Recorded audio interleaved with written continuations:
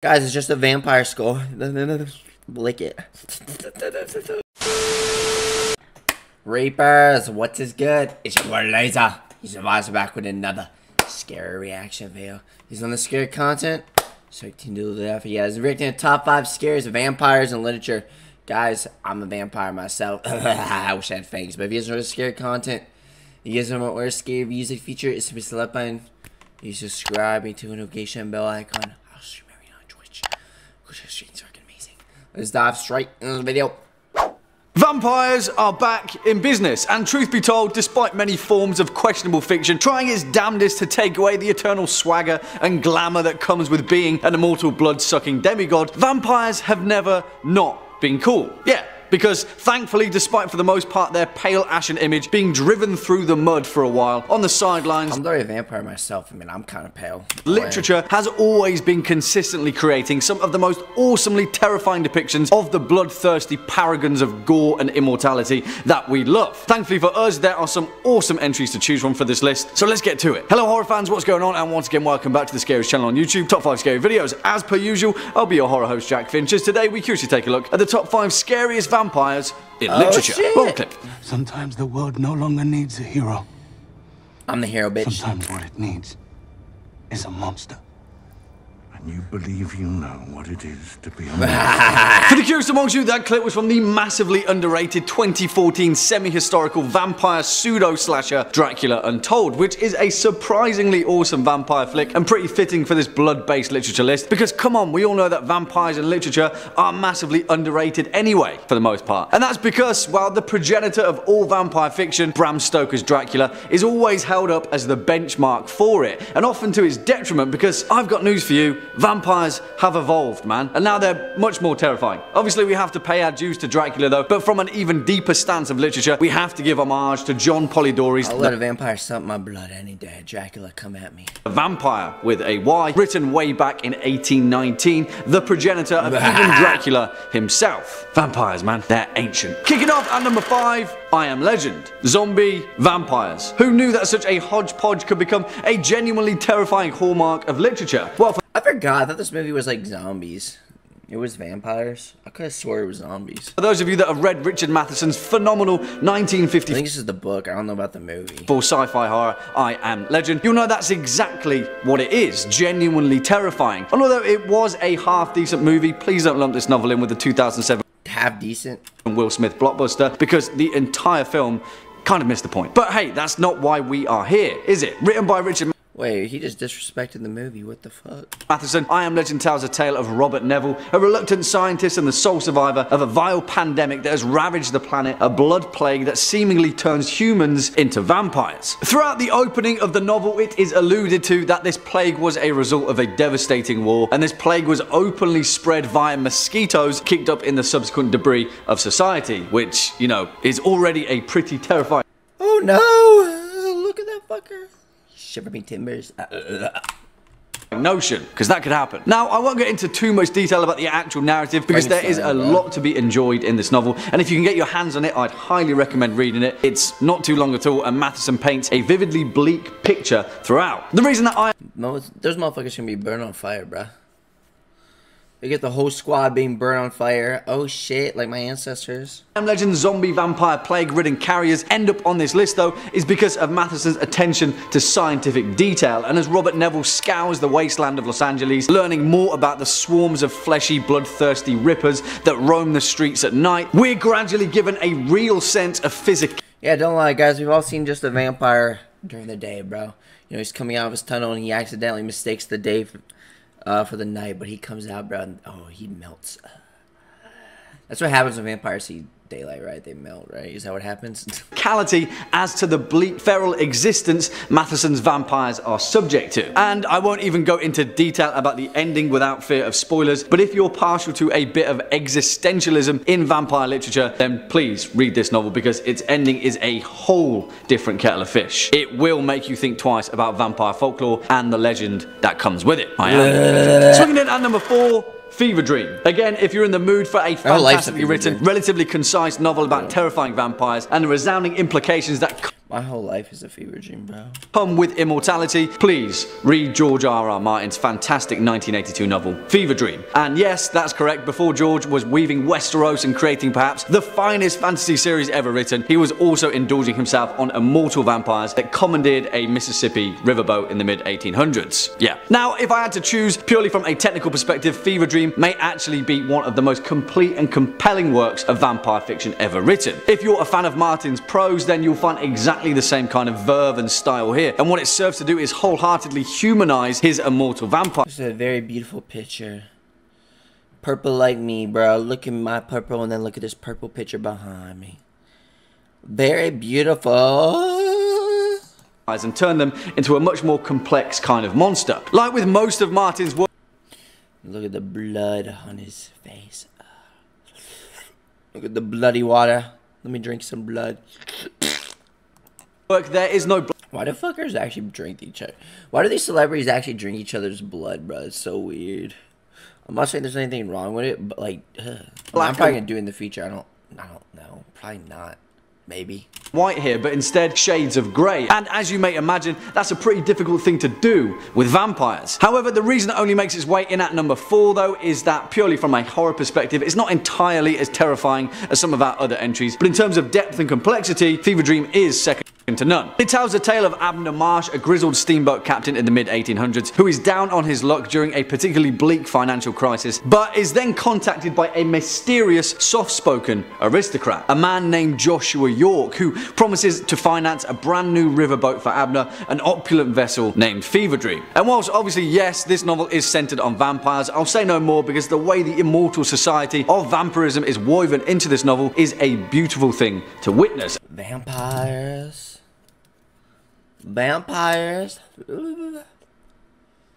And the subsequent opposing blood masters that are spawned from it is a concept rarely looked at in vampire fiction. 2 words: Vampire Jesus. Next up at number 3, The Vampire Court. And whilst throughout the fantastic Dresden Files series by Jim Butcher there are many forms of vampires and the subsequent vampire courts that come with them, there's no doubting that the most terrifying, malevolent and purely evil vampire organization is the White Court, although thankfully for us they're all pretty damn evil anyway, and Harry Dresden has been doing his damnedest to bring about their downfall one by one, as is the case with the Red Court. Sorry, spoilers. Now, vampires in Jim Butcher's universe come in... What's he holding? He's like a staff.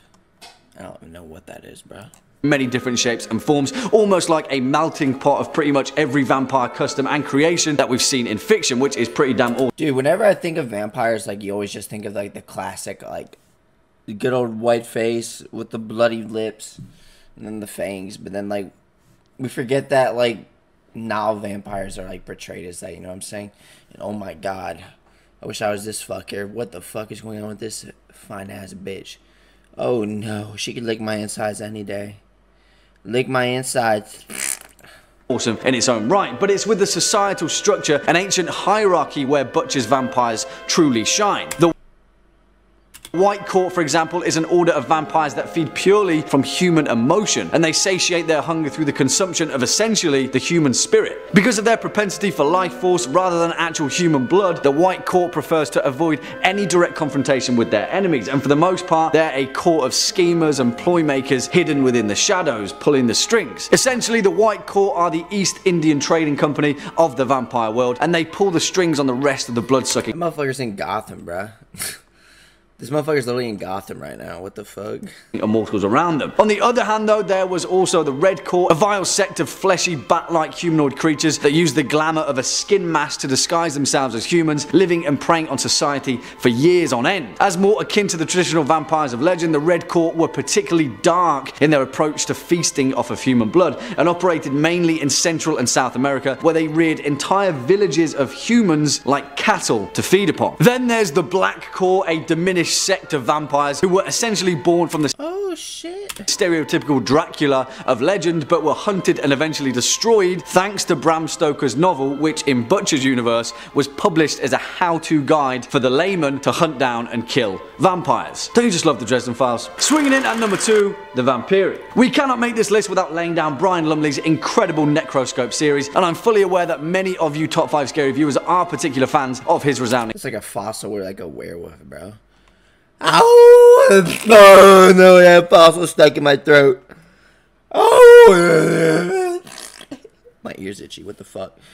Don't worry, guys. Don't lie, guys. Whenever our ears itchy, we just take our knife, bro. Ah!